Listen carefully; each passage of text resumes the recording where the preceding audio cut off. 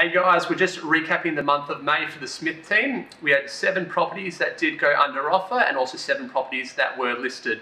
Now what we saw at the home opens was quite incredible with what is actually happening around the world today. The buyer inquiries are through the roof. Realestate.com.au is recording records every day at the moment. We had lines out the home open doors 50 metres down the street.